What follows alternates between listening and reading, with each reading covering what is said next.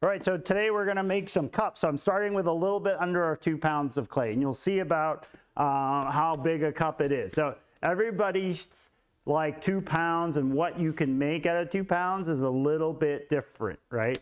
That some people will be able to make a pretty big cup, and then some people, the cup won't be big enough with 2 pounds.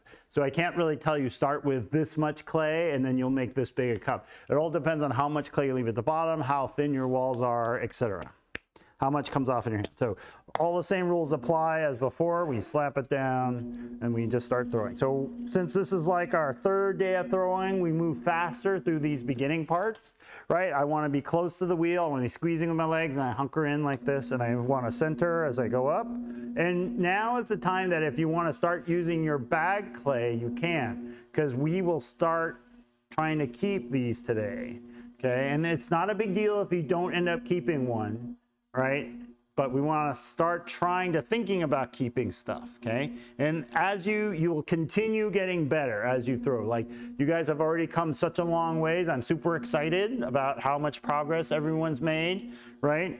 So here we go, and go back down, right? So it's looking, I want to go up and down one more time to make sure it's centered. I'm too busy talking and not paying enough attention to what I'm doing. Looks good. I'm going to push it back down, right? All right, so then I'm gonna flatten this out using that method. All right, so now I am ready to open. The thing that we wanna think about is how big do I want my cylinder? Because the width of the cylinder will determine how wide my cup is to a certain extent. So if I want a narrow cup that's really tall, I can squeeze this cylinder in. So like this cup here, right, is taller and narrower. I can actually have a little bit narrower mound, but if I want a nice wide mama-san cup, like really chunky around, right, I would want this mound to be wider, and I can just make it wider just by pushing it down like that. You see, I just made it wider. So there, and that's going to be a slightly wider mound, so let's just go with that. This is going to be a wide cup. So I know that this cup now is going to be wide, so I'm anticipating that it's not going to, I won't be able to hold on to it by my hand, so this is going to require a handle. So there, and then I'm going to open just like I did before, just like that. Go down. All right, so then I stop, and this is the first, like, it's very critical that I get the thickness of this bottom correct, because part of making cups is we're going to trim the bottom. So I'm going to stab down and check out the thickness. That's about the right thickness, pinky thickness. That's good. And that will give me clay to trim off, and I'll talk to you about what that means next time. So then I want to curl my hand over and pull back straight. Pull, pull, pull, pull, pull, pull back straight like that. So I'm opening up a flat bottom, right? Keep going. Pull, pull, pull, pull, pull, pull back straight. There, and I'll stop right about there. So that's my flat bottom. Now's the time to smooth that out, because if we look at the bottom, it's a little bit ripply from those, from me pulling back. So take your 3 fingers on your right hand and make them flat. See, 1, 2, 3, they're flat across like that. You see that? And that means for me that I have to kind of bend this middle finger. And then I want to take my sponge and hold it like that, flat here, holding it with a sponge. And then from the, see, so this is the right hand side of the wheel, right, that's spinning away from me, right? I want to take this and put this down like that and start rubbing it back and forth a little bit. So I don't try to hold it in one place. I'll kind of move slowly back and forth, and that will help smooth out the bottom a little bit. You guys see that? So now my bottom should be super duper happy smooth. I want to do that now. Okay, so now the bottom is nice and smooth, and then we'll start doing my raising. So here we wet the outside. So the outside has a tendency, you see how it's narrower here and wider up here? You guys see that? So what I want to do is actually want a cylinder, but this is already flaring outward a little. So I'm going to take care of that right now by pushing this top part in a little, not down here. See, skinnier, wider. I'm just going to take my hands, it's a little bit like centering, and I'm going to push in on this part right here. Just kind of push that in. There we go. You see that, how now it's standing up, and that's actually constricting a little. That's what we want. All right, so now I'm going to do my raising and make it thinner. So push from the outside, push from the inside. And remember that I want to maybe use my new clay, right, my bag clay for this, not the reclaimed clay. So I raise it up once, and then as I'm raising, I want to visually check if this part of the cylinder way down here is thicker than that, right? Because I would love it if it's even. Same thickness here, right? So one way we can check that is I can use my needle tool and just stab it through, right? You see, I don't know if can you guys see it? The needle tool is sticking out there, and I push the needle tool back, and then I can measure the thickness, and then I could do the same near the bottom, stab it all the way through, and then push it back, and then I can check the thickness. It looks pretty good. So here, and then I'm going to do another raise up. So I push in from the outside and raise and go up, and then it always feels like to me that you have to squeeze harder on the bottom part, and as you raise, you release the pressure. There we go. And I'll go again. I'm wet the whole thing, and then I squeeze. That, and I go up. There we go, making a good even thickness cylinder. See that? Woohoo, that looks really good. Now we'll begin to thinking about the shape or the form and the surface. So the first thing I want to do is inside here, I want to clean out all the water. There's a bunch of water in there and goopiness. So I'll take my sponge, squeeze it out like that, and then just stick it in the bottom and clean out the inside water. Then I will take 2 ribs like this. So I'll take 2 ribs, and they can be any 2 like this. See that? And I'll hold them opposite each other, one inside the cylinder, one outside the cylinder, and scrape up the sides. I'm not pushing very hard together. They're just scraping the surface. And that will remove all the throwing lines here and smooth it out and scrape off the wet, goopy clay. So here we go. Push, push. Right? See, I'm pushing, and they're paralleling up as they go up.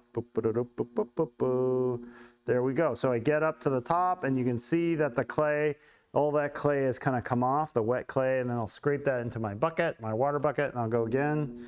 So this is drying out the surface, removing the excess goopiness, and removing that finger throwing texture. There we go. So that's looking pretty good. Now I begin to think about the shape. What do I want this to be? Right, so I could leave it like this, right? And it's pretty big around, right, for my hand. So it would require a handle, and we'll talk about handles next time.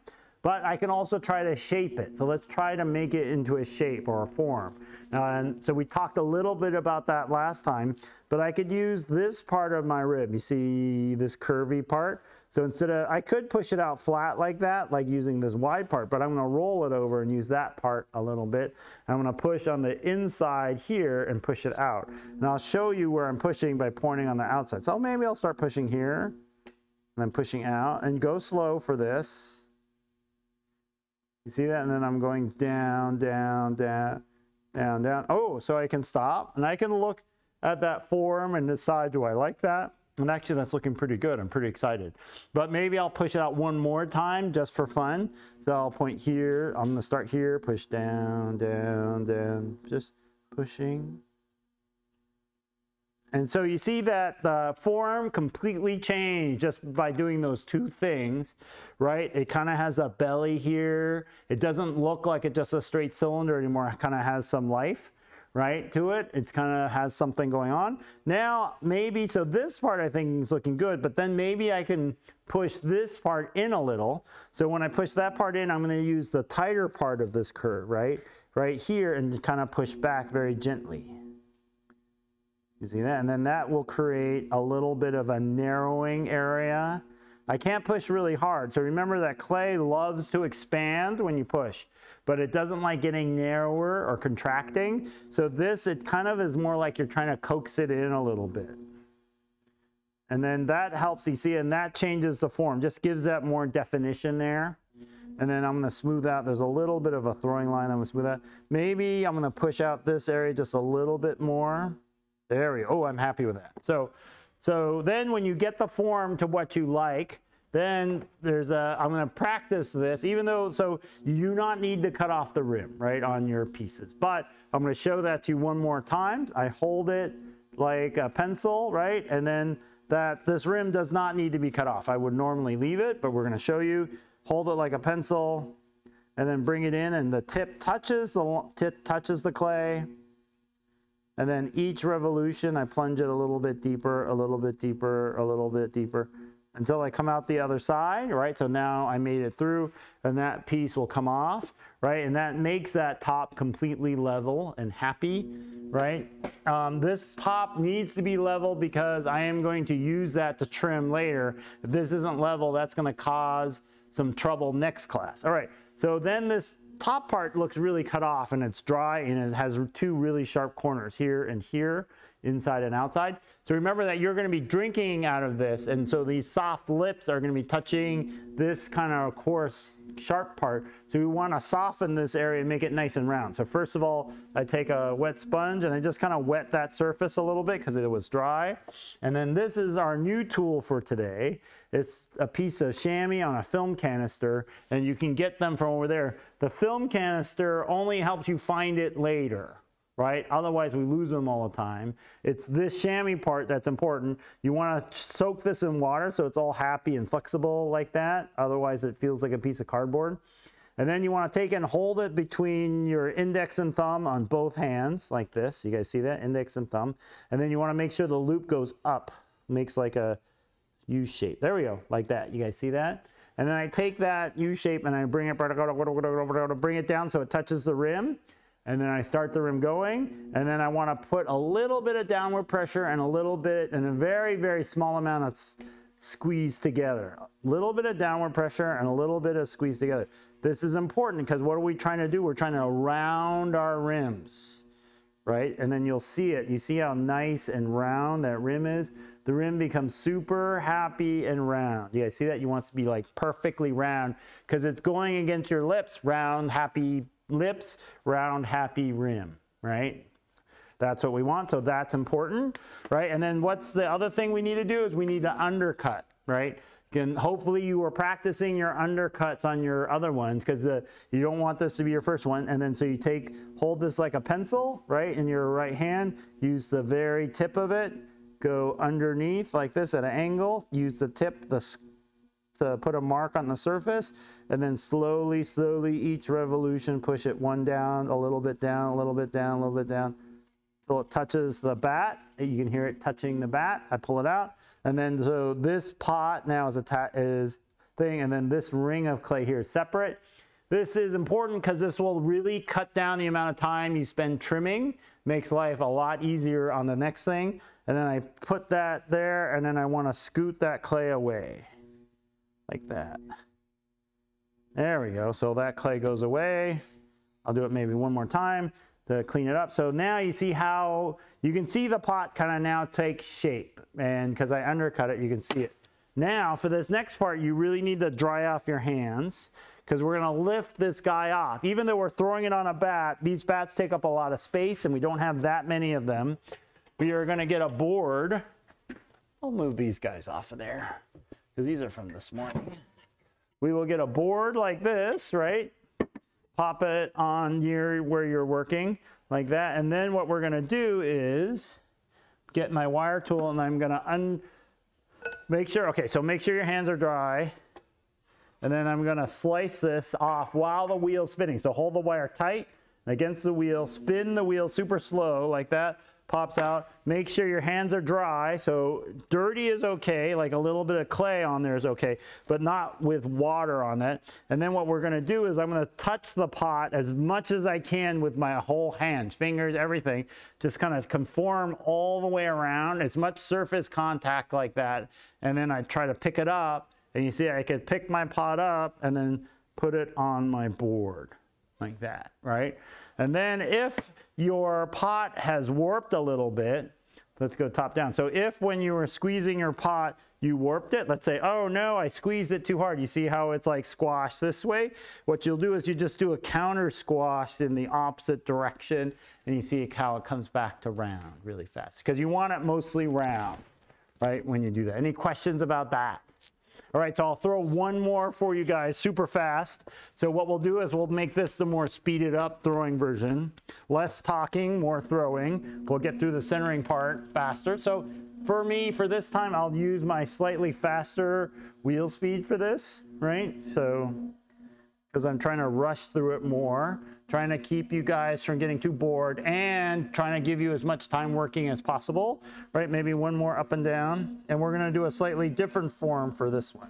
So when you're at home this weekend, look at all the pots in your cupboard, right? Try to find some forms, some shapes, and then that you like to use, right? And then bring those, think about how that shape is working, right? Or if you have different shapes in mind, like I always wish I had a hot chocolate cup, think about what that means, what that will look like, right, to you, how that's different than a coffee cup or something.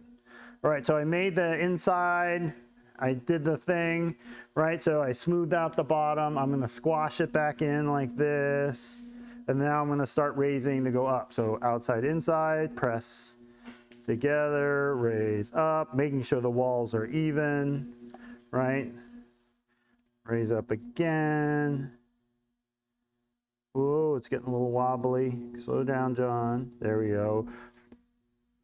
Wet it down one more time. So this will probably be my last raise here. Like this, I'll squeeze from the outside, push from the inside, go up. And then, so I'm already thinking about what do I want this to be, right? So I'm already thinking about that. Oh, look at that, that's good. So then this is one of the new things, right? We want to use our ribs on the inside and outside, the scrape. Always first, you want to clean out any water that's on the inside. So I take my sponge, clean out the water on the inside, make the bottom clean. Then I take my two ribs and I do a little bit of pressing against each other, right, to clean off all the throwing marks, to get rid of all the extra gooey clay that's on the outside, like that. Do it again. Like that, there we go.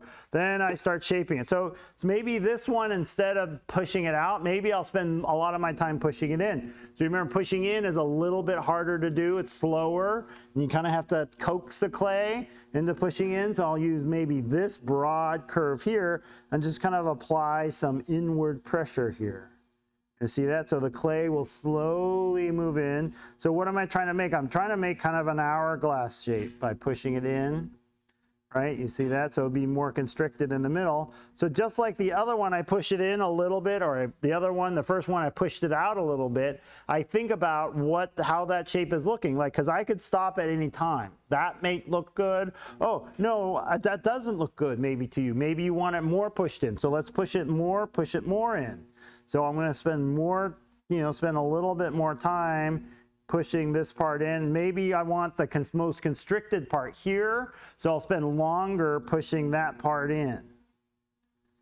And then I'll come down like that, and I'm moving around. And then, now, there is something else I can do, right? Because the constricted part here looks constricted because there's a difference between here and here. I also can take this part here and flare it outward a little bit, and that will make this constricted part look narrower. That makes sense? So here I could just push this area out a little, and little changes mean a lot with these things. Does that make sense? It doesn't take much. And then you see how this looks much more trumpety, right? I'm messing around with the form. So, and then I'll still practice and chop off the rim. I'm thinking that looks pretty good. Chop off the rim, and then I wet the rim using my wet sponge, and then I'm round the rim using my chamois, like this. Make it like this U shape, right? And then bring it down over that rim. Put a little bit of downward pressure and a very small amount of inward pressure, like this. Very, very, very, very, very small amount of inward pressure. And I spend some time doing that till it's rounded, because we want this rim nice and round. Because remember, you're sticking this in your mouth. It's like you're going to kiss it, right? And your mouth is a very soft and happy personal space. So there, it's nice and rounded. And then I'll undercut right here. I'll just go in like that, just a little bit, and then use my tool and sweep that piece of clay away. And then I will wire it off. Oh, let's bring the board over first. So the good thing about these boards is, right, you see how I can get multiple pots. I can get at least one more over here, right here. I can get at least one more here and at least one more here. And this will easily fit on my shelf, right? That's the benefit of using these boards. We do not have a lot of these bats for everyone, but we got tons of boards. So I undercut it like that, take that wire away, and then I dry my hands off on my towel. And then I bring my mostly dry hands, I try to touch it and as much of the surface area contacted with my dry hands, and I lift straight up, and then I'll plop it, let's put it over here because that's closer on camera, like there, bloop, right there. And then I can look to see if I need to do any correction. And then I now have 2 of my pots already done. Woo! And then, so what are we gonna do next time is, I will double wrap these, right? Because it's 5 days till I get back to these again, right? That's a long time. If I don't wrap them, they'll be rock hard, okay? So wrap them, double bag them, put them into the damp room, right? And I want them leather hard for next class because that way I can trim them and put handles on, right? And what was the other thing I was going to say? Oh, so then try throwing these. Use your new bag clay for this. That makes sense to everybody? Any questions? Oh, and then read over the assignment because there's some height. Let's look at what the height and everything. There's some minimum qualifications. Needs at least be at least 4.5 inches tall and 3 inches wide, right? And so there are rulers over there for you to use, things like that. Any questions? Yes, question. So it doesn't, so the reclaimed clay still will work. It's just not as good, right? And so if you're thinking you're going to try to keep stuff, try switching over. But if you're thinking that you're probably not going to keep anything, keep using reclaimed clay. You can still make things to keep though, right? It's just not quite as good quality, the reclaimed clay, when you're starting. Good question. Any other questions? All right.